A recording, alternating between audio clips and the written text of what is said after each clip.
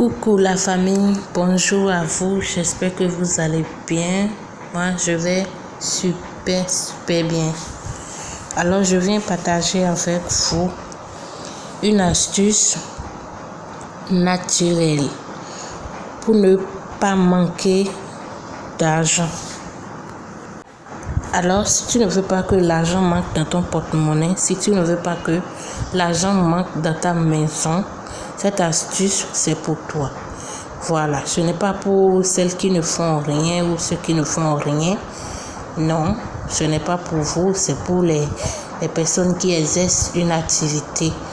Donc, si tu fais quelque chose, si tu as un petit commerce, si tu fais quelque chose qui t'apporte de l'argent, tu peux faire cette astuce pour ne pas manquer de l'argent. Parce que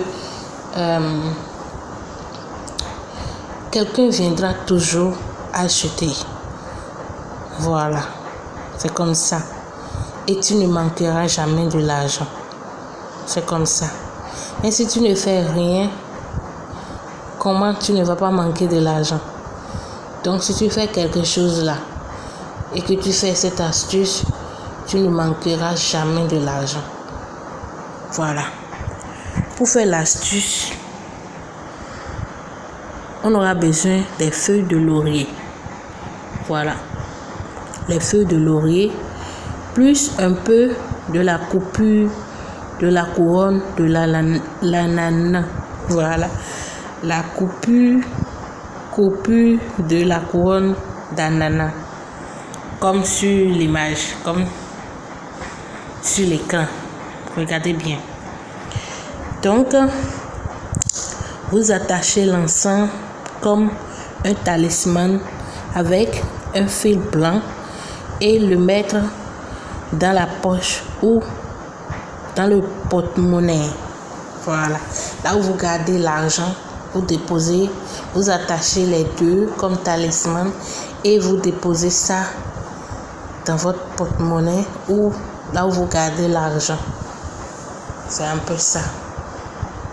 Juste un peu de la coupure de couronne de l'ananas, c'est pas le tout. Juste un peu.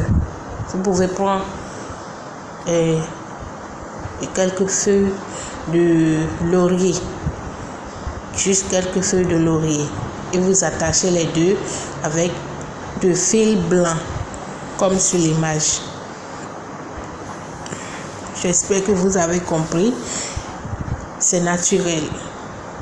C'est naturel et très efficace. Merci de regarder la vidéo jusqu'à la fin. À la prochaine.